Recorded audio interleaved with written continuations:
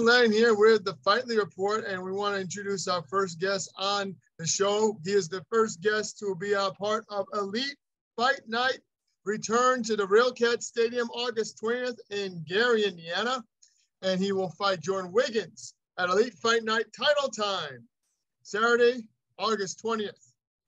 Fighting in the welterweight division is 1-4, training at Dominion MMA in Oswego, Illinois, as well. And Brian, we welcome you on the show. We hope everything is going well with you. Thank you, Sean. It's always an honor to be on your show. I appreciate the time. And finally, third time's the charm, right? So let's get in there finally, keep this momentum going that I started in my original camps. But I'm excited to be in there. And I'm sure you were lost for words when you found out that the opportunity to fight the Steel City Showdown 3 wasn't happening. I didn't know actually until you told me in person, because I thought you were just getting ready for the fights. And Cooper Brandt pulled out, I believe it was on the Thursday or Friday before. So what did you do to stay, motivated? What did Jesse Nunes tell you? Did he guarantee you the next spot on the next card as well? Did that help? Yeah, Jesse and Mike Aguirre, they jumped on it to try to get me on like some 45ers that maybe were missing opponents like that would go up and weight, and I'd meet them there. I just told them, if we could find something short notice. But Sean, fighting me on like a day's notice, who's doing that? Like regardless of the record I have right now, like it's so I have my fingers crossed, but I wasn't surprised. So the motivation just came from just maintaining the shape I was in and maybe surpassing it and being ready for whatever's next. So I'm no stranger to being patient. As you know, I was already out for like almost 4 years from recovery, right? So it was just another bit of patience I had to pull out. And so I'm just staying motivated to move forward and finally show skills and, redeem myself a little bit. For sure. I mean, talk about your opponent when you got the call to fight him, Jordan Wiggins from Maximus Muay Thai. Talk about taking him on. I know his record isn't the best, but how do you feel about him? Because he is 2-7, 5 losses in a row. Yeah. I have. I know what that's like because I got my 4 in a row. And man, on paper, it looks rough on paper, man. And sometimes these athletes, like I know personally, like we're better than a lot of our records show, but really at the end of the day, you just got to go in there and make it happen. Jordan Wiggins, that matchup, I didn't expect it to come up. Me and him are already friends on Facebook. I don't think we've never talked in person, but I've seen him fight before. I know he's seen me fight before. And to have a record like that, to lose a bunch in a row and all that gets stopped, that'll weigh on somebody. So I know he works as a coach. I know taking that time off, I know he's taking it seriously. I'm not going to put it past him. Because Jordan Wiggins we saw years ago, the one I saw, he's got to be a better version of that, especially if he wants to keep doing the sport. I know he took it serious. Especially if he's training at Maximus Muay Thai or Richard Abraham's at. Those guys are beasts. I know those guys. They train hard. They go hard. That's a gym I respect very much. So I'm going to have my eyes on him. I'm going to be very prepared and ready because, like I said, I respect that gym. Richard trains his guys very hard.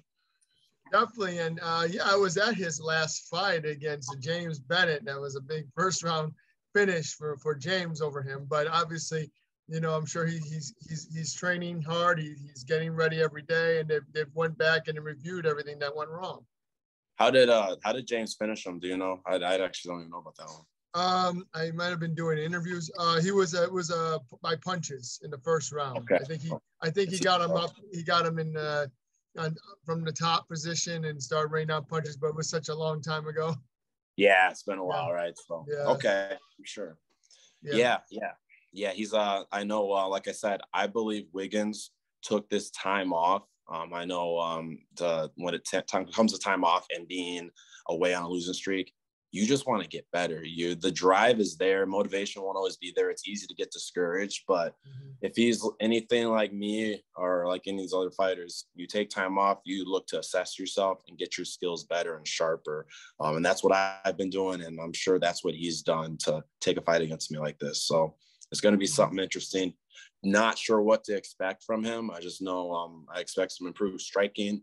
I know he's got some wrestling in his background and everything. So just being prepared for all of it. Yeah, for sure. I mean, you know, we saw, you know, in the last event, you know, Maximus Muay Thai coming out pretty good, pretty well on top. Yeah, that was clean. That was a clean. Yeah, I forgot his name, but that was a clean knockout. He got me and Tyler were talking about that one. Yeah, highlight reels. That gym they bring out highlight reels, and I know Richard Abraham retired, so he's focusing a lot more on the coaching aspect. I know he commits a lot of time with his guys, so I expect a battle. That's for sure. Yeah, Slade Passmore. He had the big first round finish. Yeah, Slade. Yeah, that guy's a beast. I've seen him fight a few times. Yeah, he's a big guy too for his weight class. I mean, he's like 205, right? And he looks really like a heavyweight.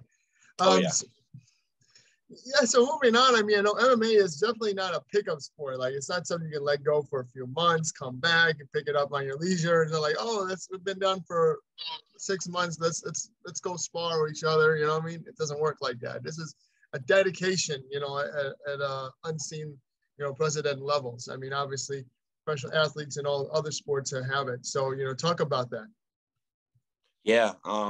That one thing I forgot who said it. I don't know if it was like Michael Bisping, Cruz, but I know Dominic Cruz, when he was gone from all his injuries, he was talking about like he doesn't believe in ring rust. Like that's just something that was made up. Other fighters have said, Chael Sonnen, I believe that's what it was. I was watching his podcast and he was saying how time off does not do fighters any favors. Like when he said that, it's not more so like, you know, being like your timing and everything. Sparring is one thing, and then the actual fight where it's all 100% coming at you, that's a whole nother thing. So that's something I think about, like being away from it once, which I was away for a while, and then I was away again after the Veal fight. Being away from it, it can mess with your head mentally.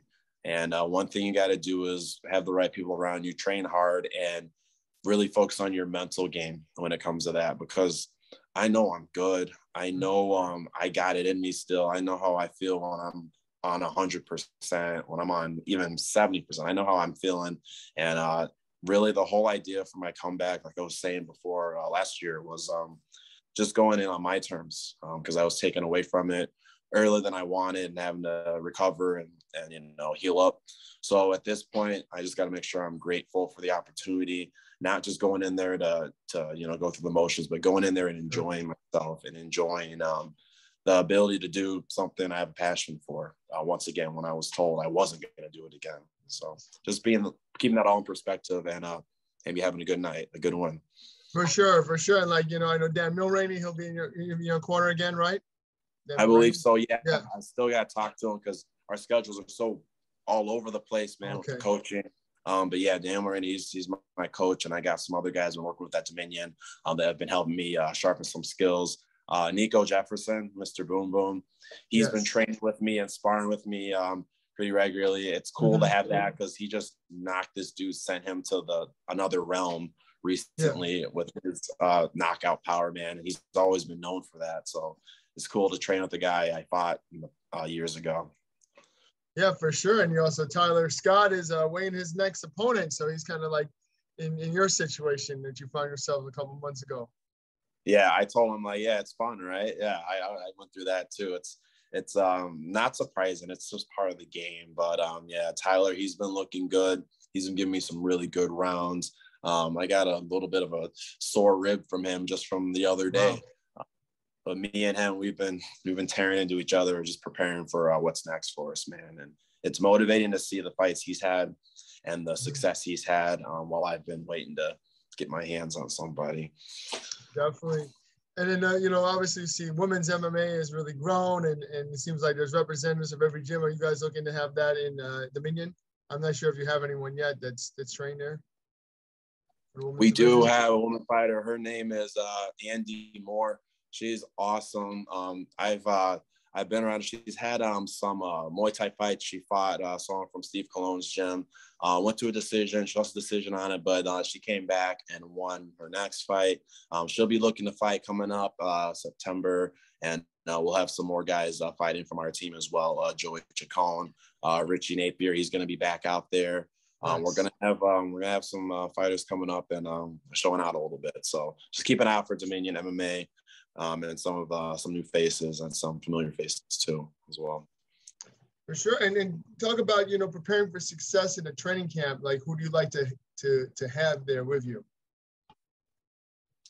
I like as long as the team is there. We'll reach out to fighters, like local guys, getting them out here. I reached out recently to Nick Hawkins.